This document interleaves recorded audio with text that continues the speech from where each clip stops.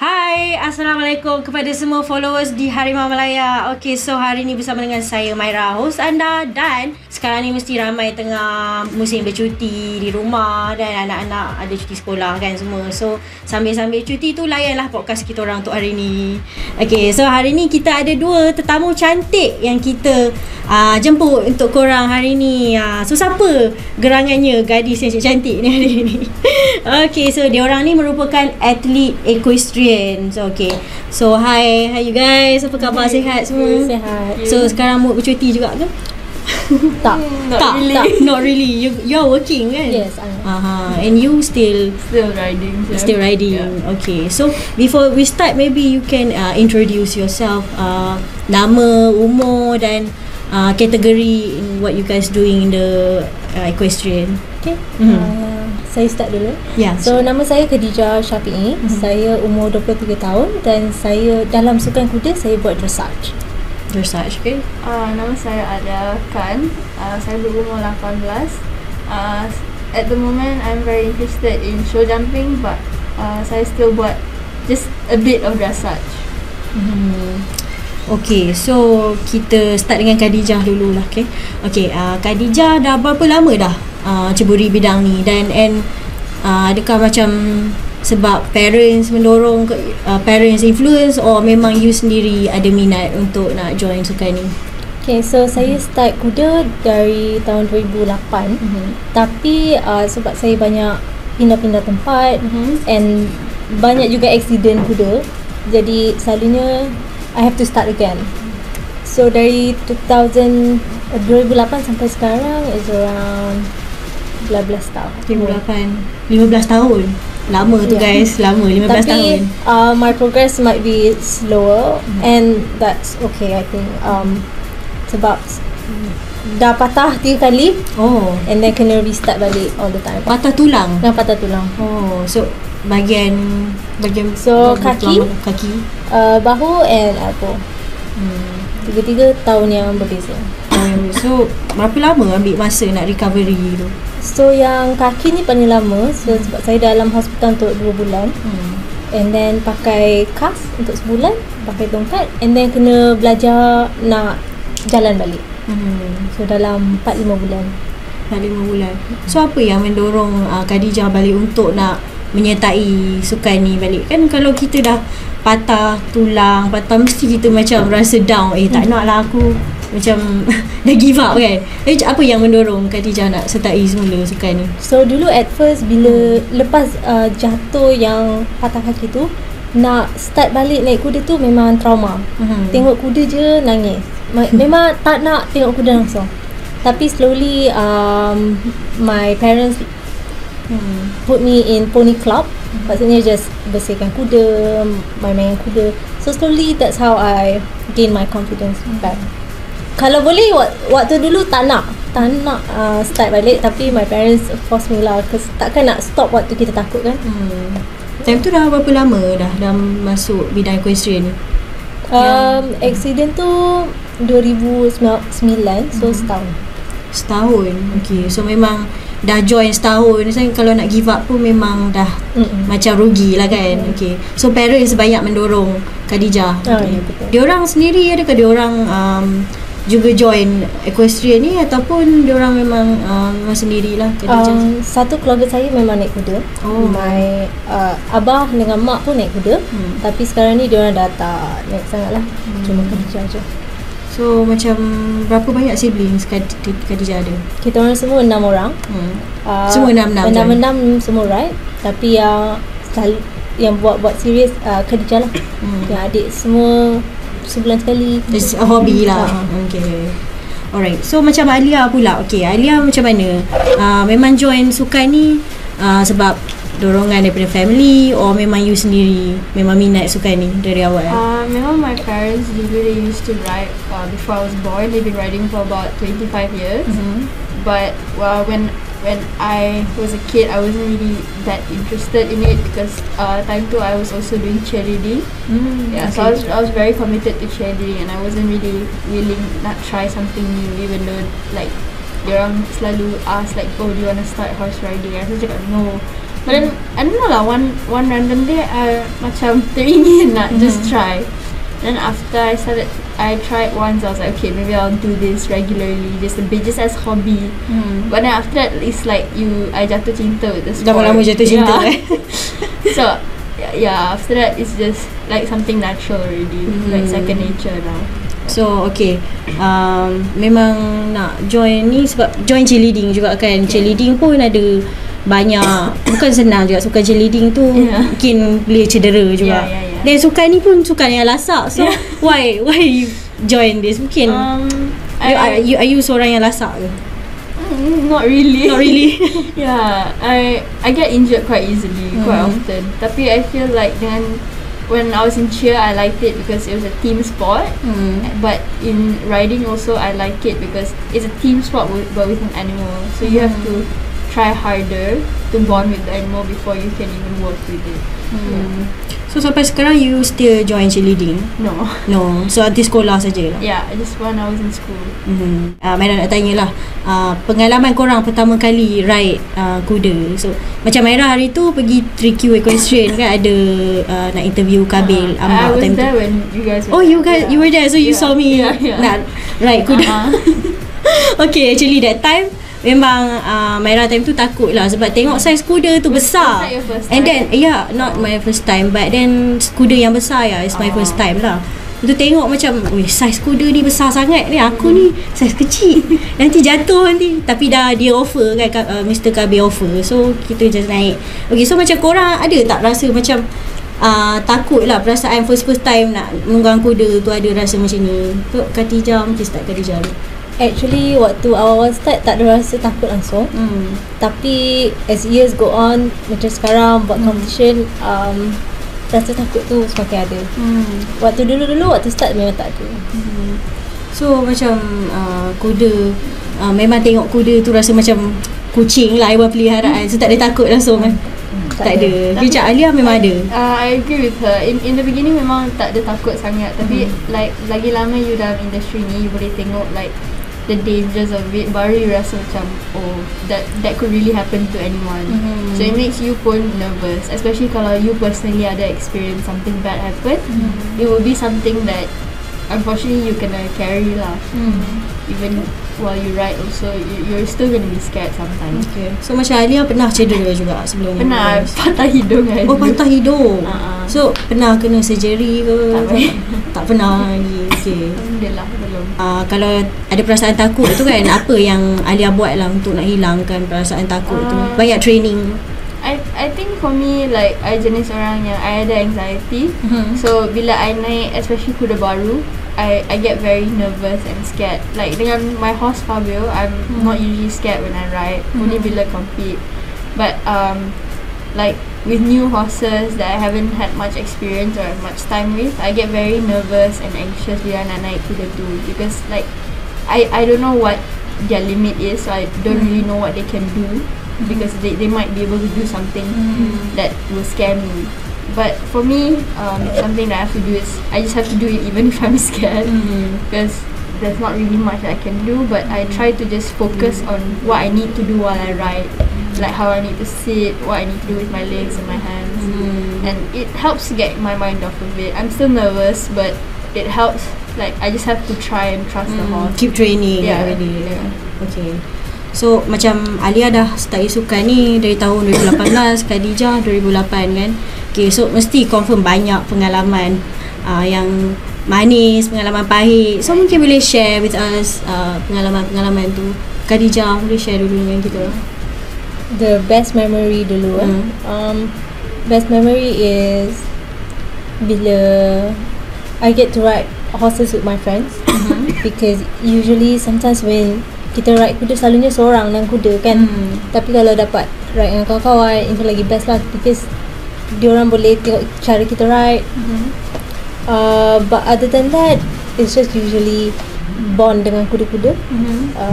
Itulah best memory.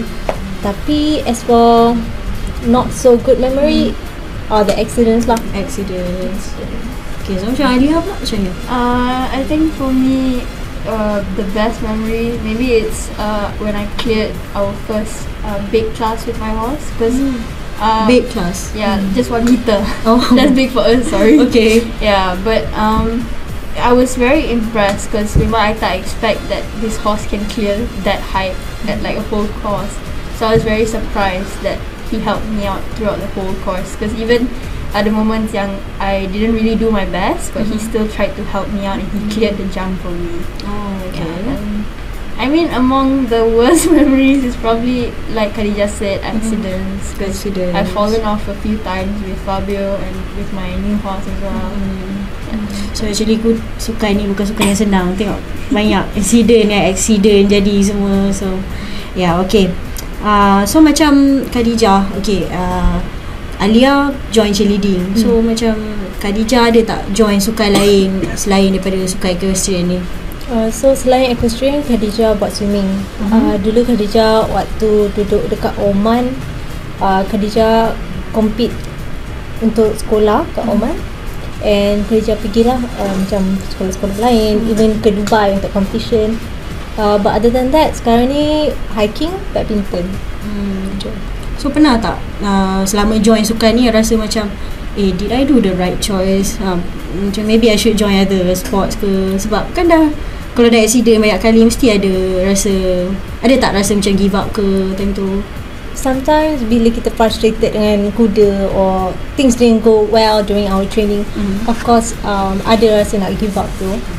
Sometimes I always say, Allya, I want to give up, but then I always find my way back to the stable. Even though tak naik kuda, but you just walk dengan kuda. Then after a while, when you gain that confidence back, somehow I will always end up back on the horse. So okay, mungkin korang boleh share dekat followers macam mana korang boleh berkenalan dua. Mungkin melalui training ke, atau maybe you can share with us. Alright, so like as mentioned, dah patah 3 kali. Kali pertama 2009, and then yang ni 2017 and 2018. Waktu 2018 kita orang berdua dekat Kiara Equestrian Stable.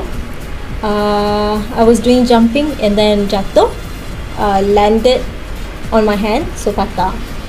And then Allya came with her mother. Maybe you want to tell us the experience, because I was terbaring lah. I was terbaring, so maybe you wanna tell them how it was. Because her coach, we're all really close with her coach. So when her coach came to tell us that she fell, like she was on a motorbike rushing to her, because I think she went to go get something for her while she fell. And then when we came and we saw her, she was lying down, but she was just on Instagram Live. So I was basically doing Instagram Live. Yeah. Instagram Live? Yeah, because I was waiting for the ambulance and they said, don't move, I can't even drink water. So I just lay down and did Instagram Live. And like that was like the first time we properly talked, and then after that only we started getting close. Because before that, memang we were both training at Kiara together, but we just never really talked to each other. Just because of the accident lah. So yeah, actually ada something good behind it also lah. You guys know each other kan? Okay. So like for your guys punya opinion lah kan, pelibatan wanita lah dalam sukan equestrian ni, sebab kita tahu sukan ni sukan yang lasak. So macam korang training ni, ada tak banyak tengok banyak girls joining training, or lagi banyak lelaki yang join sukan equestrian ni? Mostly girls. Mostly girls. But you see like all of the girls in this sport, even though diorang like ada certain girls that is like takut-takut, and certain girls that are more brave than the others. Tapi one thing that all the girls have in common is diorang semua kuat to tahan the horse. So actually it's quite surprising lah, because I ingat banyak lelaki lagi join sukan ni, tapi macam banyak girls. They must be tough lah. Kan you guys mesti tough, mesti kuat. Because like for guys, the strength that you have is natural. So for girls, you have to work twice as hard sometimes. So okay, apa tanggapan kawan-kawan korang lah yang tak join sukan ni? Apa tanggapan dorang bila tahu korang join? Ada dorang macam, oh this girls very strong lah join sukan ni. Ada tak tanggapan yang macam tu? ada yang tanya, is it even a sport? Yeah. Because you just sit on a horse. But then It's actually not easy, kan? cakap, and then I ask them, nak cuba tak? Then sometimes if they go for joyride, that's when they know lah. Cuba dulu baru tahu.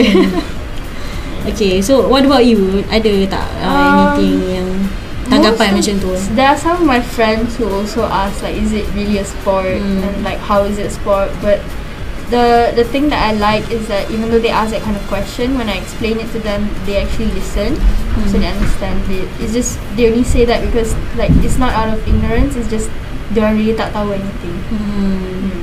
So maybe you guys boleh educate dorang lagi lah dengan lebih kan. Okay, so macam Khadeejah pernah tinggal kat Oman kan. Okay, mungkin boleh share sikit pengalaman Khadeejah dekat Oman, training, apa beza dengan dekat Malaysia, maybe dari segi cuaca atau lain-lain.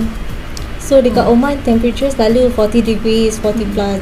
So panas. And waktu tu Khadeejah masih kat sekolah lagi. So Khadeejah akan balik sekolah and then pergi kuda waktu malam. Usually the class or the training is in group. Compared to Malaysia basically focus on individual training. Kita ada group lesson but mostly individual. Kat Oman it's group and not much individual training. So mungkin kat Malaysia tak ramai yang join ke sebab tu individual, ada faktor macam tu ke ataupun memang just cara dia macam tu? Maybe that could be one of the factor. Tapi usually kat Malaysia ramai suka individual training sebab kita dapat fokus lebih. Especially when we want to compete, right? Kalau dekat Oman tak ada banyak competition, so kita selalu ride untuk hobi, untuk kawan. So ride pada waktu malam tu sebab cuaca yang panas. Okay. So dalam pukul 8 macam tu, 7. So kat sana malam awal, so around 5-6 dah gelap dah kat Oman. Okay. So kita baru tahulah pasal tu. Okay, so untuk Allya pula, Allya pernah tak train dekat luar negara untuk equestrian? I had some experience. I duduk kat Sydney for about 3 months because I wanted to get some of my certificates for riding, horse management and even coaching. Yeah. It's a very different experience there than it is here because like there as well I was there bila time winter, so very sejuk. And I think something the biggest difference yang I noticed while I was there is kat sana diorang jarang biarkan kuda dalam stable. Kuda selalu duduk kat paddock like 24/7. Ada any reason for that? I think it's just kind of because it's their natural habitat. It's good for them because especially time winter kalau diorang sejuk, they can just warm themselves up by running, and it's good for their muscles as well. And they have access to 24 hours grass and forage. So Allya rasa dekat sana lagi lebih selesa untuk training ataupun dekat Malaysia? For me I think it's here, but it's because it's like home already. Okay. Alright. Okay, so macam Allya sendiri, Allya train dekat mana kalau dekat Malaysia? Sebab nampak dekat Instagram Allya ada dekat 3Q equestrian kan? I train at 3Q most of the time. Yeah, because my horses are there, but I also have 2 horses at the polo club. But I don't go there as often. Okay, so kita tahu 3Q equestrian dimiliki oleh KB Lambak. So adakah dia pun jadi personal trainer Allya ataupun no, but he's someone I can look up to, and like when he rides there I can watch his riding and learn from it as well. So is he your idol, one of your idols? Yeah, one of them. Yeah, kan. Okay. Cakap pasal kuda, how many horse you have? Berapa banyak kuda ada? I have around 4 or 5 horses. One of the 5 horses is my mom, so I don't really count them. Semua dekat 3Q equestrian? No. 3 of them are in 3Q and there's 2 in the polo club. 2 in the polo club. Okay, so dia macam sewa monthly lah untuk nak letak kuda dekat 3Q equestrian. Okay, what about Khadeejah, macam mana? Berapa banyak kuda yang ada? Khadeejah ada 1 kuda je. And sekarang kuda tu dekat Taman Equestrian Putrajaya. Okay, so Khadeejah train dekat mana kalau kat Malaysia ni? Dekat Putrajaya Equestrian, tapi sebelumnya dekat Kiara Equestrian. Okay, so sukan equestrian ni ada banyak kategori. Ada dressage kan? Betul tak pronunciation? Betul. Dressage. Okay, dressage, show jumping. So mungkin korang boleh cerita macam mana korang boleh masuk dalam kategori, each kategori tu, berminat nak join kategori tu. Mungkin dah pernah test semua kategori ke? Macam mana? Maybe you can start first. Okay. So sebelum ni Khadeejah memang start dulu dressage. Sebab kat Oman kita fokus more on dressage. Tapi bila pindah Qatar, tukar ke jumping. Sebab kat Qatar tak buat dressage. But bila pindah ke Malaysia, and all this while dah patah 3 kali. So my parents memang cakap kalau boleh jangan buat jumping lah, buat dressage. Sebab I think you can agree that show jumping is more riskier. Jumping lagi actually difficult ke? It's not more difficult, but it's just more room for accidents than there is dressage. Okay. Because like especially dressage, if you jatuh, it's kind of just there. There's nothing for you to fall on. But jumping, sometimes you can fall in a hole on the fence. Okay. So macam Allya pula, macam mana, like why do you choose show jumping? For me, I like both, but I like jumping more because it gives me more of an adrenaline. Because memang for me, and a lot of coaches that train here, they always advise you to focus on dressage first until you get the basics of it, then you start jumping. So I have done a little bit of both, and I still do dressage now and then, but I prefer jumping because it gives me like more of a rush from it. Yeah. So there's ada lagi satu eventing. Eventing. You guys pernah try juga ini? Actually tak pernah, because we don't do it here. We don't do it here. Dulu there was more, but now there's not so much. But I have tried a little bit of it when they did a small course at Kiara. I tried just a little bit with my horse. It's okay. So actually for beginners, like macam mana diorang akan ajar dressage dulu ke, ataupun ada basic dulu yang diorang akan ajar ke? Mommy, they teach you like the basics of dressage first. Yeah. So macam hari tu Myra naik kuda tu, is that like beginner ke, untuk beginner, ataupun dia ada cara lain untuk kalau yang nak start kelas lah untuk beginner? For beginner, because Allya did coaching. Maybe you start on the lunging, that one. So it's basically just there's a rope that's attached to the horse's gear, and you go in a circle. So the trainer has control of your horse. So what you have to do is focus on your position and on your rhythm of the horse. Yeah. Okay, cakap pasal kuda kan. Okay, macam Kabir Ambak tuah kuda Rosenstock banyak bagi tuah kat dia lah, sebab baru ni menang Asian Game, dapat gold medal. So macam you guys pula, macam mana, ada tak kuda yang favourite lah? Okay, macam Khadeejah ada satu je, apa nama kuda tu? Right now Najma. Okay, yang Allya ada 5. So yang mana satu favourite? Fabio is definitely my favourite. But it's not really because of anything more than he makes me feel very safe. Like because I've had him the longest. I've had him for 5 years. I rasa macam I boleh buat apa-apa dengan dia pun, dia takkan buat benda bodoh. I boleh percaya dia to try new things, be in new places. Like the rest of my horses, the one that my mom rides is also safe. That was one of my favorites as well. But the other 3, they're also new and young, so they're a bit not. How old is Fabio? Berapa umur dia? Fabio's 15. 15 years. Okay, so macam kalau kuda start umur berapa yang boleh start nak masuk competition untuk train kuda? Maybe around 4 years old. 4 years but old. There's a specific limit for it. Like at 4 years old, they cannot be jumping too high or anything. So macam Fabio start umur berapa dia dah train? He's an ex-race, so we got him when he was I think 12. No, sorry, 10 or 11. So around 5 years lah dia dah training years. Okay, dari segi penjagaan kuda yang kita tahu, nak jaga kuda ni kos yang tinggi, dari segi makanan, kandang semua nak sewa kan. So macam mana korang berdua manage lah nak untuk penjagaan kuda ni? Mungkin boleh share sikit. Khadeejah boleh share sikit. Okay. So in terms of penjagaan kuda, usually my parents will manage the expenses, but kalau Khadeejah manage order makanan, in terms of the vet or the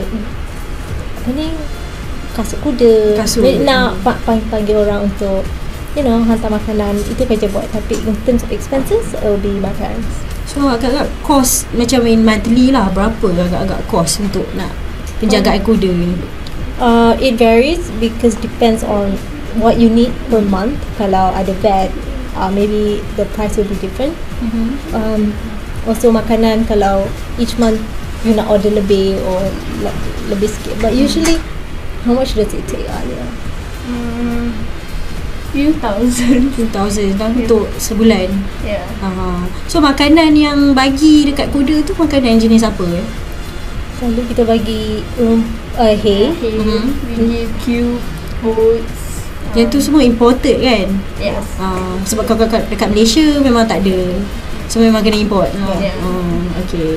Okay. Sekarang cakap mengenai pencapaian korang berdua pula lah. Mungkin korang boleh share pencapaian korang yang korang pernah capai dari sukan ni dari kecil sampai sekarang, ataupun mana-mana pelibatan dalam mana-mana competition. Let's start dari Khadeejah. Okay, so in Malaysia kita ada few in-house competition and big competitions all throughout the year. So Khadeejah always try untuk join sebab kerja kan kadang-kadang tak boleh nak join. Also tengok keadaan kuda. So this year tahun 2023 maybe tahun yang paling sikit Khadeejah masuk competition lah sebab busy with kerja. But tahun sebelum ni when Khadeejah belajar, waktu first masuk kerja, Khadeejah masuk every 2-3 months. And the most recent achievement is tahun lepas annual house show. That was like one of the biggest show of the year lah in Malaysia. Khadeejah dapat first place for dressage. Okay. But that's good. But that horse is one of my favorite horse. So I think despite whatever level it was, I think it was a big achievement for me because I love that horse very dearly. Ni horse yang Khadeejah punya lah. Tak, ni kuda lain. Sebab kuda Khadeejah lain. baru dapat kuda yang ni, yang baru. So Khadeejah belum pernah compete lagi dengan kuda Khadeejah. Tapi insyaAllah very soon. So ada train kuda juga everyday lah. Ada. So for Allya macam mana? Alhamdulillah, I've had the opportunity to buat exchange programs. I've gone to Singapore and I've also gone to Indonesia to compete. So we get to use horses from Indonesia and Singapore, which are different horses. We only have a day to try before. So I've gotten to ride some really nice horses there. I've only had the opportunity to go twice, I think. But both times, alhamdulillah, they didn't go too bad. And I think I've had really good experiences competing here as well. I've had a few placings in show jumping and dressage, and the most recent one that I got placing was the last show. It was I think last month. I got second place in a jumping show, and then in May as well I placed first, and a few more placings in dressage as well. So macam dia pernah compete dekat luar tak? Competition event apa? Mungkin boleh share sikit. In exchange program, you have to do dressage and show jumping.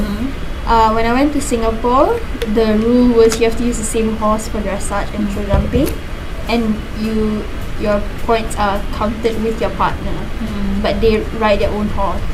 So that's how it was in Singapore. But in Indonesia, they gave you one jumping horse for you to share with your partner, and then one dressage horse for you to share with your partner, and then your points are counted. So actually satu different event ni memang dia rules dia lain-lain lah. Okay.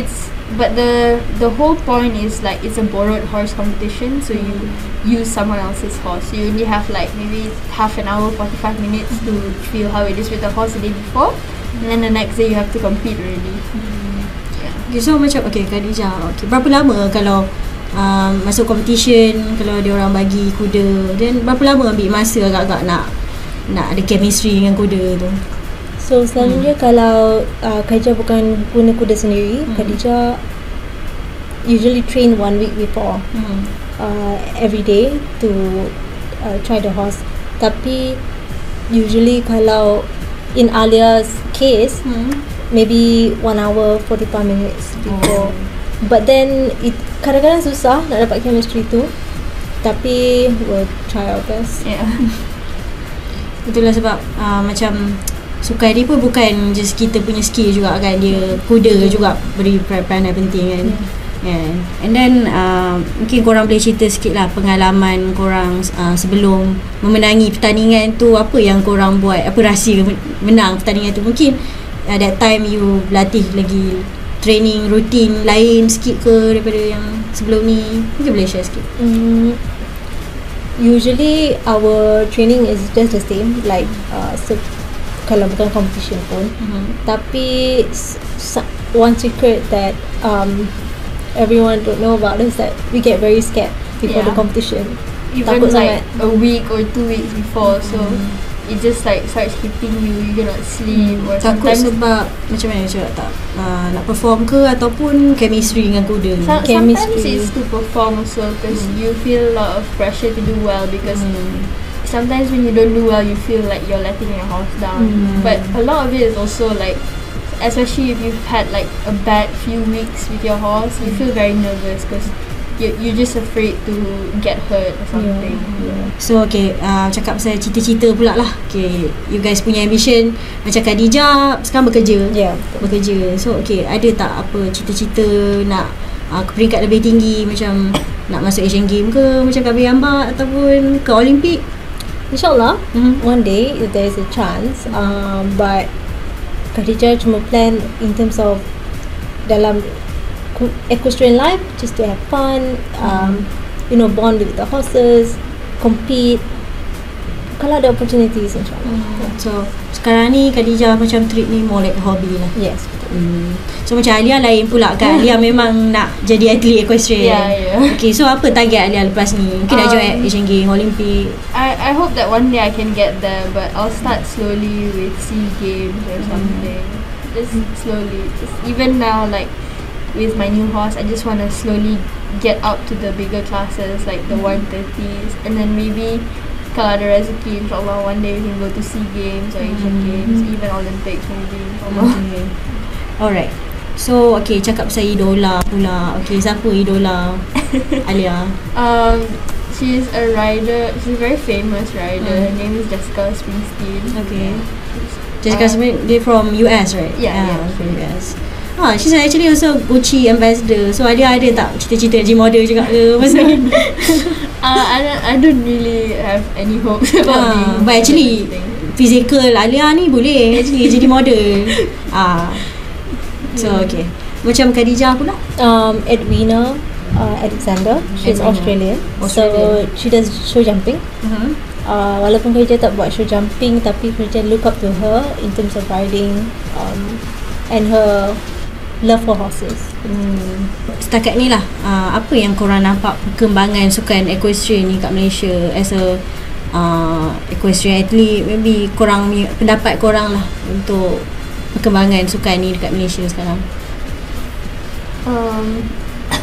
I think it's slowly starting to get bigger because more people are getting interested, more people are educating themselves. Tapi something yang I think orang tak tahu yet is nak jaga kuda ni, nak beli kuda, nak jaga kuda is actually very expensive. Kos yang tinggi. So sometimes orang just beli kuda and they don't think about the future. So there's tends to be a lot of problems where the horses get abandoned or they're not taken care of properly because the owner cannot afford to. So macam dari segi sambutan pula, sebab kita tahu sukan equestrian tak macam popular macam bola sepak, badminton. So dari segi sambutan pula macam mana rasanya? You guys rasa macam mana? Puas hati tak dengan sambutan yang ada dekat Malaysia ni? I think dulu sambutan equestrian kuda lagi meriah compared to now. But now you can see it slowly coming back up. So I think hoping that we'll see that in the next few years. So apa nasihat korang dekat ada adik-adik sana ke yang nak start sukan equestrian ni tapi rasa takut-takut ke? Mungkin korang dah pernah join competition, ada nasihat yang korang boleh bagi dekat diorang? Kita orang pun actually takut sangat sebab even though we are, sometimes we think we are ready, but then horses are unpredictable. They can, it's not just our lives, it's their lives as well. So sometimes when we are in good mood, they're not. or when they are off. So macam mana nak kekalkan konsistensi tu? Sometimes it's just a matter of even if you both are not having a good day also, you have to continue and you always have to end it on a good note no matter what. And even like as a rider, kita orang pun memang selalu takut. There's so many top riders pun diorang takut, diorang like have breakdowns sebelum competition. But it's just you still have to carry on no matter what. Sukan ni pun memang tak ada had umur. So pernah sembang dengan KB lambat tu, dia cakap umur 70 pun boleh join lagi. So asalkan kalau still sihat lah boleh join. Itulah. So korang memang nak sambung career ni sampai bila lah? InsyaAllah. Okay, so last kali apa harapan korang lah untuk sukan ni, sukan Malaysia, sukan equestrian ni dekat Malaysia pada masa hadapan? Mungkin nak tengok lebih banyak orang join, mungkin lagi banyak saingan ke? So macam mana? I think better understanding of horse world in general, the management. I think it would be nicer more people educate themselves, because rather than just you want to join for the sake of joining, but just you educate yourself first and you know everything before you just join, or even just educate yourself before you say it's not a sport or you laugh at people who do it as a sport. Okay. But then it would be good to have more people to join. And meriahkan sport. Lagi banyak saingan kan. Sukan kuda. Okay, so baiklah. Okay, yang tu saja untuk hari ni. Terima kasih banyak-banyak sebab sudi join kita orang hari ni. Kita dapat banyak info daripada gadis-gadis cantik ni. Okay, so kepada followers di Harimau Malaya, jangan lupa like, subscribe dan share konten kita orang. Okay, bye.